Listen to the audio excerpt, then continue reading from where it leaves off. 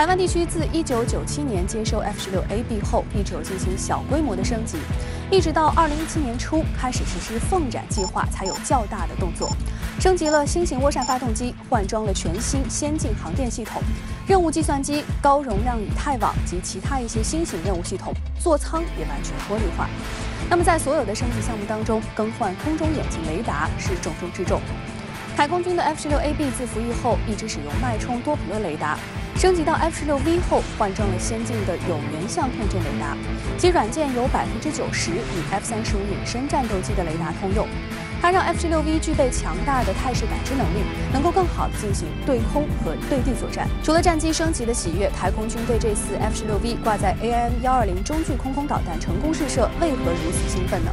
？AIM-120是最早服役的具有发射后不管和多目标攻击能力的第4代中距空空导弹。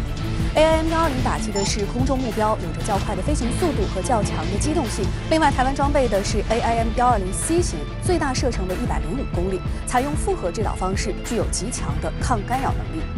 在美军发动的历次局部战争以及重大军事行动当中 ，AIM-120都有着亮眼的战场表现，曾经立下赫赫战功。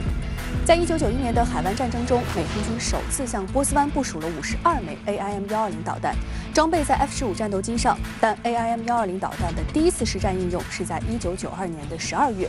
当时美空军第363联队的 F-16C 在伊拉克南部的禁飞区上空执行任务，仅用1枚该导弹就击落了伊拉克的米格25战斗机。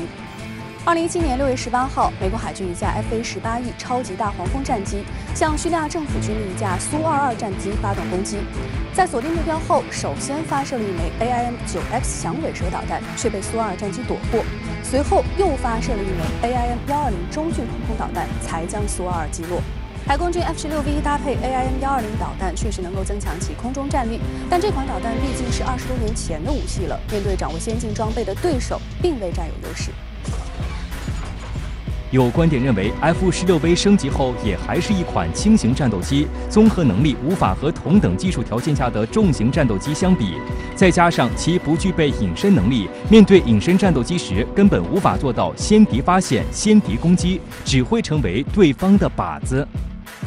4架 F-16A 战机首次由台空军飞行员驾驶密飞美国。党内媒体报道称，这是台当局与美国军事合作领域的一项新突破。那杜先生，台空军凌晨密飞美国，主要是训练哪些方面的能力呢？台媒所谓这是一项新突破，到底又新在哪里呢？反常必有妖。F-16去掉了涂装，在非常极端的气象条件下向美国飞行。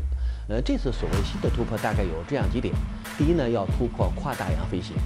台湾地区飞行员都是在岛屿周边飞行，都是一些短途飞行、短时间、短距离飞行，没有长时间进攻作战的基本素质。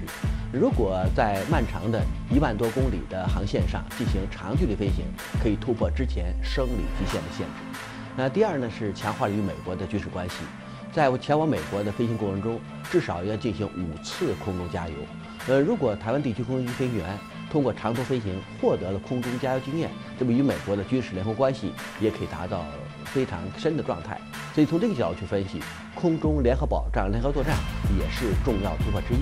另外呢，在美国进行所谓战机的改装，与美国飞行员进行交流，也能够取得一定突破。所以这3点是对这次 F-16A 飞往美国的一个重要观察。我想今后呢，台湾还要利用各种手段，利用各种空间，利用各种时机，寻求新的突破。